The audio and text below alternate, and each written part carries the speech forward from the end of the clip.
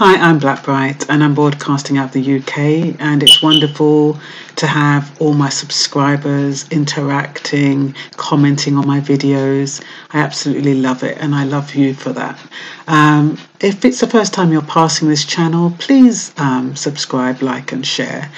Today, these are for my subscribers who are worrying what they're going to do over Christmas while receiving universal credit.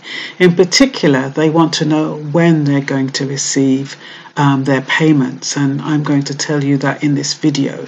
What I would like to say is that because the payments are so near Christmas and the New Year, you're going to have to start managing your November budget a bit better.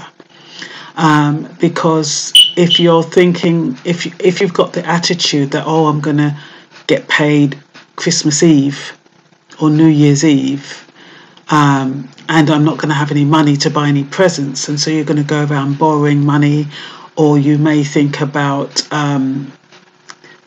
just doing things not doing things in advance, but you're thinking about asking people to tide you over.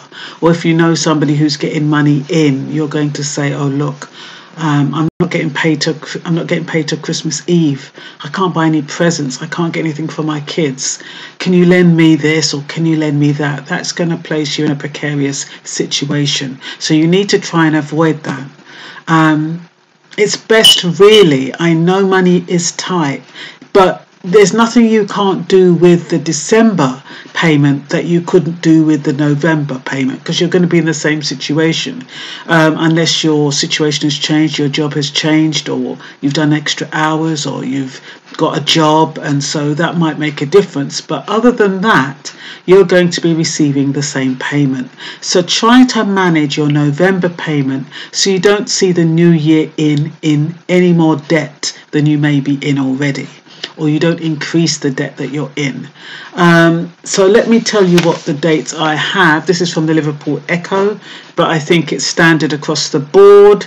The due date, if your money would be due on the 25th of the month, if the due date is December the 25th, the actual pay date is Christmas Eve, December the 24th.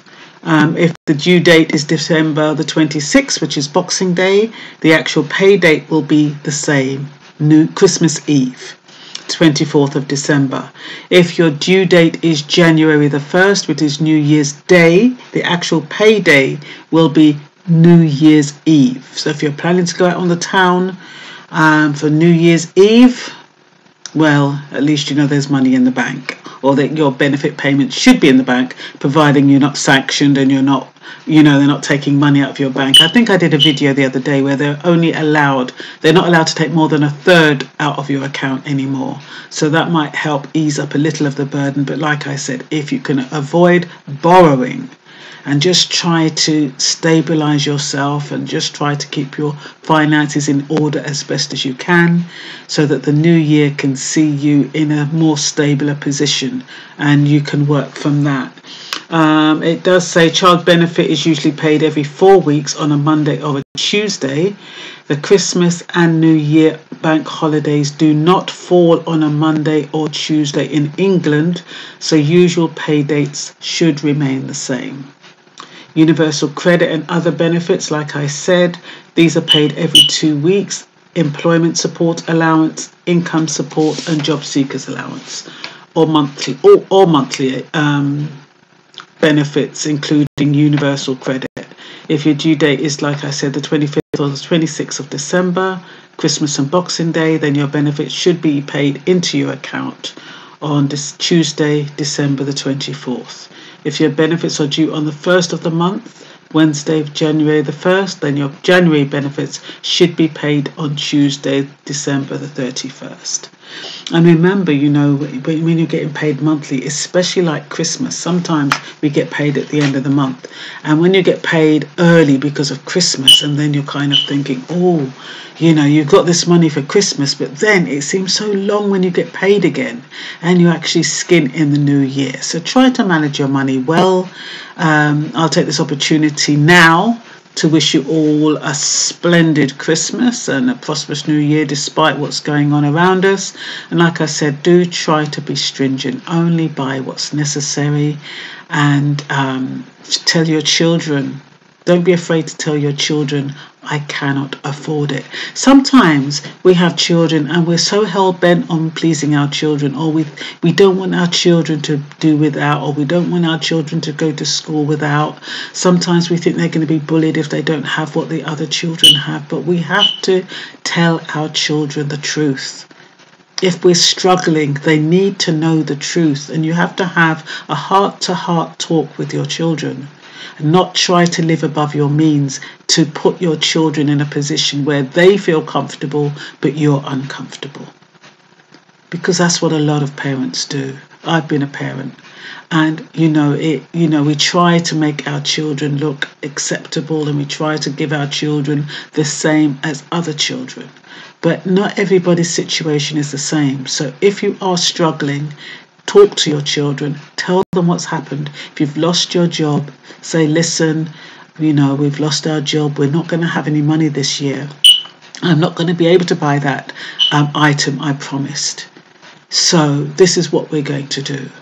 We're all going to have a little picnic in the front room, or we're going to do something together. We're going to make Christmas special if you celebrate Christmas, and the family is going to be together, but there's not going to be any presents this year.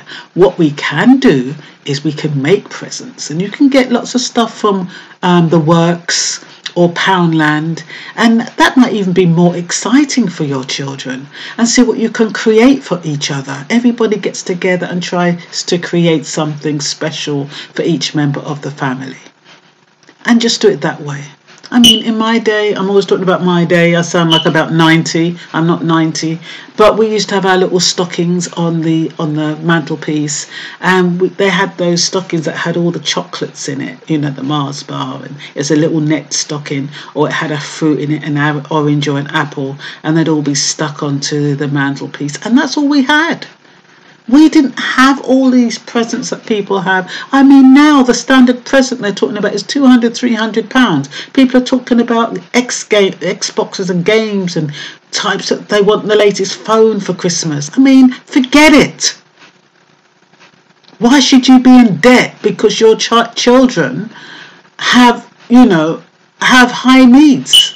And probably because inadvertently in the past you've given them what they've wanted.